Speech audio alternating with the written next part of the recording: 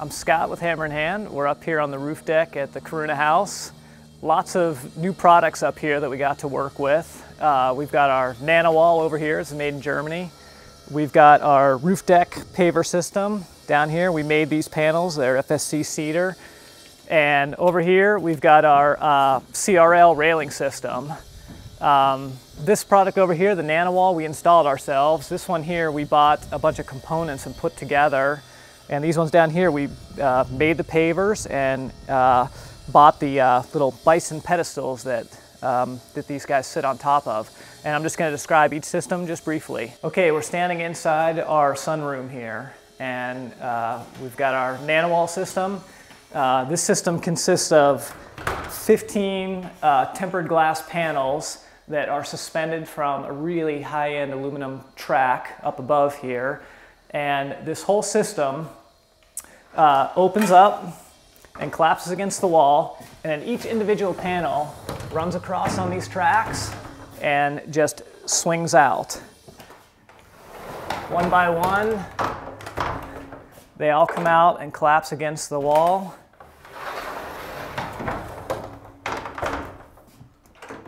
And then these guys here actually rotate the whole way around the corner, which is kind of sweet.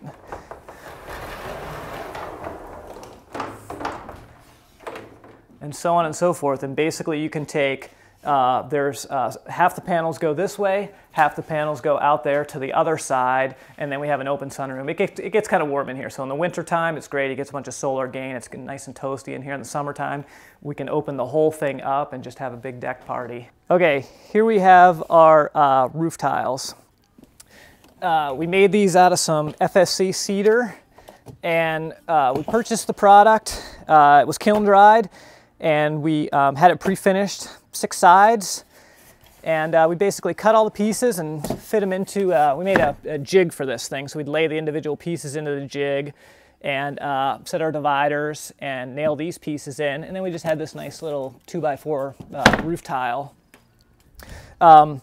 This whole thing sits on it's suspended over a roof deck.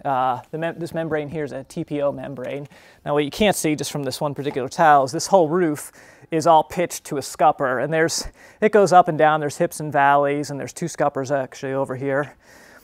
So you need to account for adjustability, because right here we say have maybe 5 1/4, but over there it's more like 6 1/2 inches.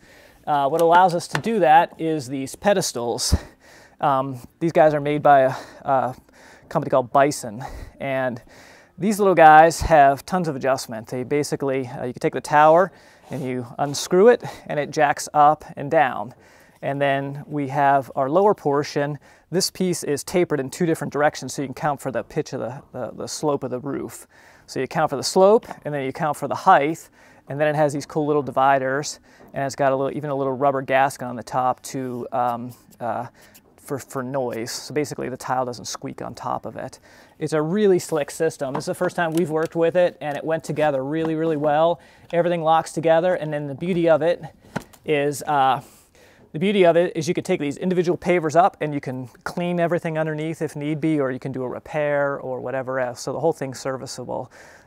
Put the whole thing together with stainless steel screws, and again, it was all pre-finished. We're talking, you know, this is about the best you can get for a roof deck. Okay, yet another really cool system we got to work with on this project was this glass railing system.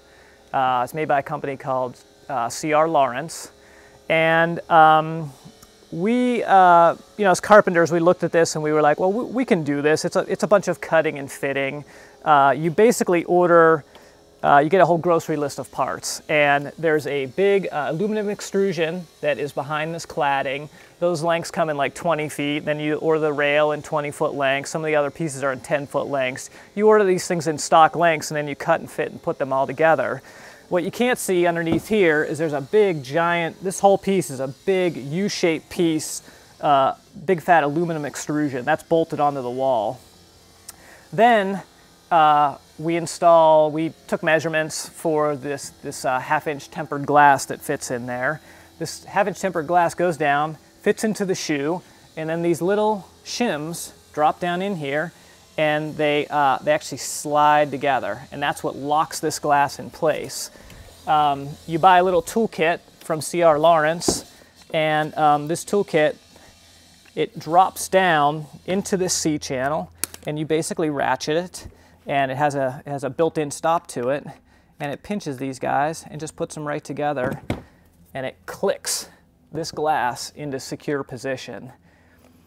After all the glass pieces are in, you install a bunch of cladding. This is a cladding piece. It's just a piece of stainless steel that's broken, and it gets, sometimes it's epoxied on, sometimes it's with a really heavy-duty double stick adhesive. Then there's a little gasket that gets slipped in here.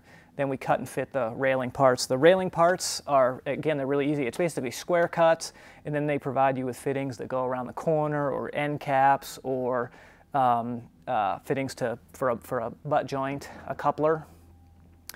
And then that's really the whole system. It went together really easily. It was our first time, and we basically didn't skip a beat. We just put the whole thing together, and it looks really clean. You have no uprights. The whole thing, it's just the strength of the half-inch tempered glass.